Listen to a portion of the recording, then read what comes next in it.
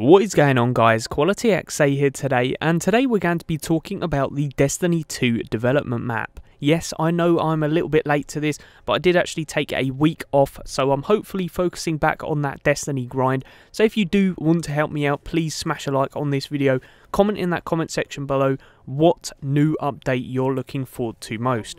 Now, let's get right into this. So first off, we have the 1.12 update, which has actually been deployed and we got starting in January. So that was the Masterworks update.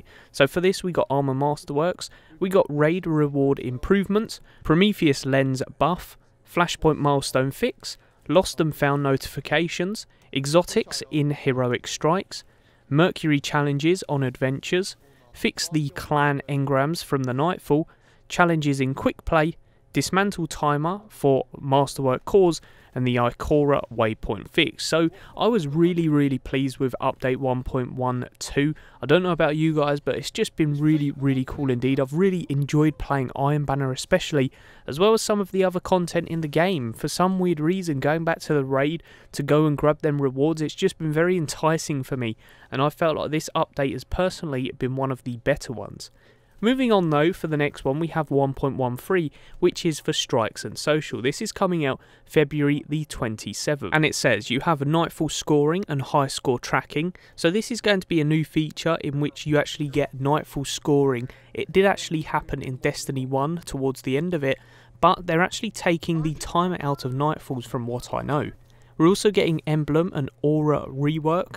So a really cool feature. They're reworking all of the emblems, trying to make more counter emblems from what I know, as well as that changing the auras in which you actually get from Prestige Nightfalls, playing Trials of Osiris, and also the Prestige Raid.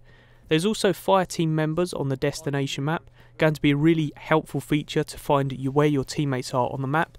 You've also got a PC public text chat, which should be really cool for these people who do not have microphones on the PC.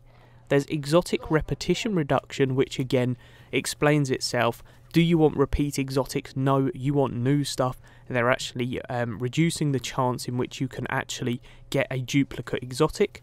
We've also got companion mod and shader interactions, not too sure what that could be, as well as that companion vendor viewing, could possibly be on the app actually, thinking about it.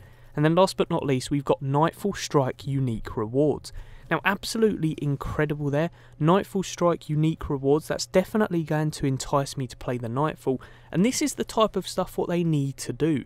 There is a possible delay on that. They do state at the bottom saying these features are stretch goals that have a chance to slip to a later release.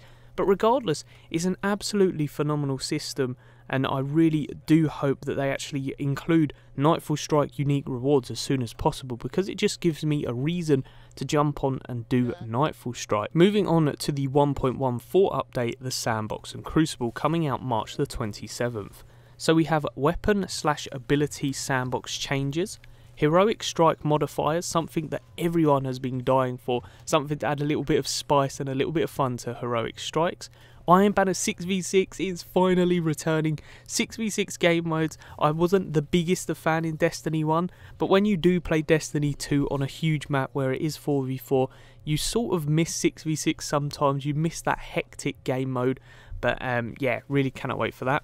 Also got a weekly Crucible playlist, including Mayhem. Yes, it's returning, and a weekly Crucible playlist is going to be really cool. I'm hoping we see the return of some old classic game modes. We've also got Crucible ammo and gameplay tuning. Nightfall challenge cards, not too sure what they could actually be. Hopefully some way of unlocking new gear or challenging ourselves to unlock exclusive stuff. We've also got Crucible quitter penalties. That's kind of unfortunate because I know some people do quit when they get put against hard opponents. Just have to see how that actually works. We've got repeat Crucible map and strike protection. Now this is unbelievable, guys. I have actually got footage of this somewhere where I actually was searching for a strike and I didn't want to get the same gameplay as what I had yesterday. I kid you not, I got put on the inverted spire 18 times in a row. Literally, and I settled with Crucible gameplay at the end of it, even though I wanted strike gameplay. Unbelievable. And then last but not least, we've got exotic weapon and armor sandbox changes. So hopefully there is a load of changes to the exotic weapons and armor, making us want to use different stuff and push some weapons around, make some changes, change the meta of the game. Really, really awesome. And then last but not least, coming in Season 3, we have the 1.2.0 update, a new season of content, and that is coming in May.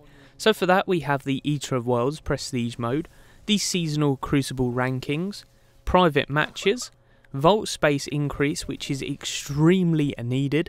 We have the multi-emote, where you can actually use 4 emotes on your D-pad. Exotic Masterworks, which again, a really cool feature, and that's definitely going to make me want to grind more. Seasonal vendor progression, that's going to be really cool. A feature in which you can actually level up your vendor, and they give you higher rewards the more you level them up. Faction rally improvements, can't wait to see what they can actually change around. And then last but not least, we have the mod system improvements. Now they have improved the mod system quite a bit with this update, especially with the raid mods which have actually been implemented, but I cannot wait to see what they do in Season 3 for them. We do also know that in Season 3 there is going to be the release of the second DLC. Christopher Barrett tweeted out, Expansion 2 will launch in May alongside Season 3. That wasn't clear from today's development roadmap. So very helpful indeed. And I personally like this. When developers usually push stuff back, it means that they're polishing it off, it means that they're working on it. So hopefully we will see some more content to what we expected, and more content than what was in Curse of Osiris, because it was very lackluster to my expectations. But yes guys, please let me know what your favourite features were in that comment section below. Really excited for the Prestige mode for Eater of Worlds, as well as private matches. There's just a load of stuff that I could name off of here, but I want to hear your comments in that comment section below. But as always, smash that like button, peace out, and I hope you enjoyed.